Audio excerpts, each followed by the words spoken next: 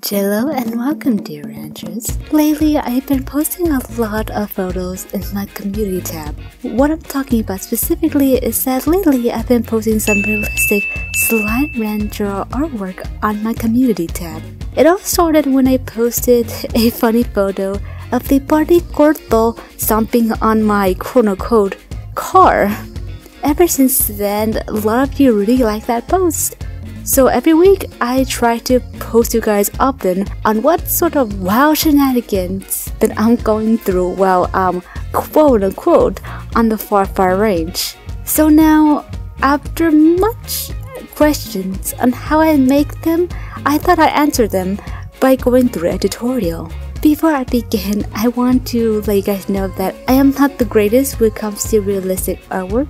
I am fairly new to the craft. I've been drawing for many years, so I have some experience, but when it comes to realistic, real-life drawing, I will do my best explanation on how I do it. There's plenty of people online that could do it a lot more better than I would. Again, I'll do my best. First things first is grabbing a model.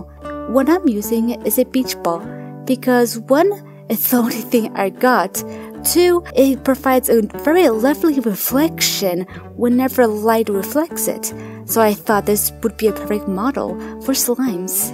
Putting the ball on any sort of scene that I thought it would be perfect, I take a photo and put it in my Clip Studio program. I used to use Photoshop, but I became less of a fan of Adobe's practices. I heard Clip Studio is fantastic for artists, so I stuck with it ever since. I upload the photo straight to my program and begin drawing.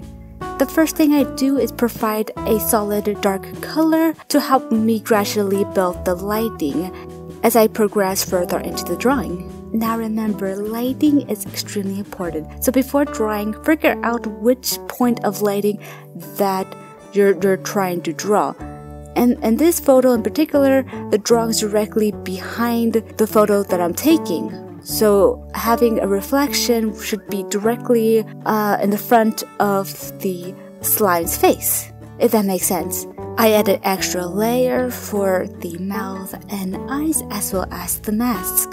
However, I forgot to include the mask into the layers, so now I have to go around on how to put lighting in the mask naturally. As I go into the drawing, I put some creative liberties on the ears. I use references to get a good idea how the hunter slime looks like. There's some moments, especially the ears, that I have to be a little different on how I could make it realistic. I'm going by realism here, so a mixture of slime and cat features minus the fur makes things a lot more difficult, but yet fun. I do love a good challenge. As for the eyes, I do recommend looking up some cat eyes online. When I was drawing this, I completely forgot to do that. So if the eyes look a little wonky, I do apologize. I did not use a reference for the eyes at all, something I should have done in the very beginning. When applying lighting and shadow, something like that does take practice and having a clear understanding how anatomy works. Again, we're using a slime, so I have to take some creative liberties on the lighting because there's no way to grab a real-life slime to make that realistic portrait look. I usually add a different layer for the shadowing. Put in multiply, put the tint blue color, and that usually gives a really nice natural shadowy look. That depends on the environment. If it's around sunlight, I do recommend using a creamy or a magenta color. Again, that's usually good for sunsets. In this case, I have to use blue because it's indoors. I think gray works as well. I don't remember. I'm going by memory here. I probably use either blue or a gray tint for the shadows. If you guys wondering what type of brushes I use for Clip Studio, I just use the basic tools that was included when I first got the program. I'm not a big fan of bombarding my toolset with different brushes. I'm usually one to just go with the tools that I was given. I understand there's plenty of brushes out there that will help my workload a lot more easier, but I found myself more comfortable with the tools. So far, with the drawings that I have done in the past, it's done wonders. Now you guys probably noticed that I went back and forth on the beach ball as well as the hunter that I'm currently drawing. I want that realistic glare look.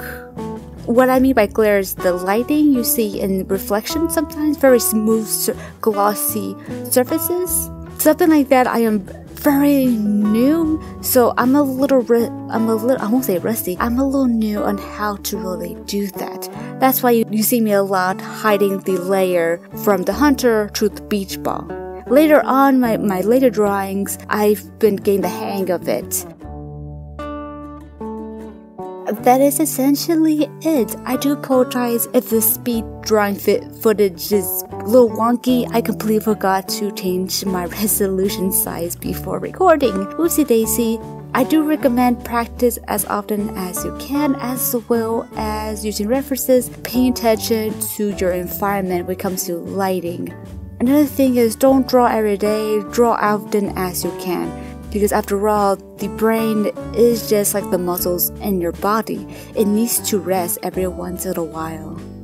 And eventually, you will get the hang of it. If there's something that I missed, or you guys want additional information on how I do these kind of realistic drawings, let me know. Also, I want to point out that I do have an Instagram where I post a lot of these realistic drawings. I don't post them not just my YouTube community tab, but also my Instagram. I don't use Instagram very often. I just use it to pay attention to what's been happening with Montgomery Park and that platform.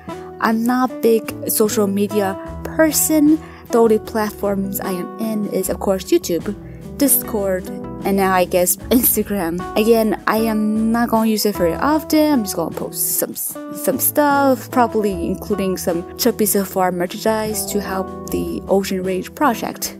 Hey, I even post this stuff in my Discord page in the Slime Rancher General or Slime Rancher 2 channels. If you're interested, Mondays, Wednesdays, and Fridays are when I post these realistic drawings on all the platforms. Again, if you're interested in more of how I do this stuff in much more detail, I will probably do a second video describing more of what my drawing process is if you guys are interested.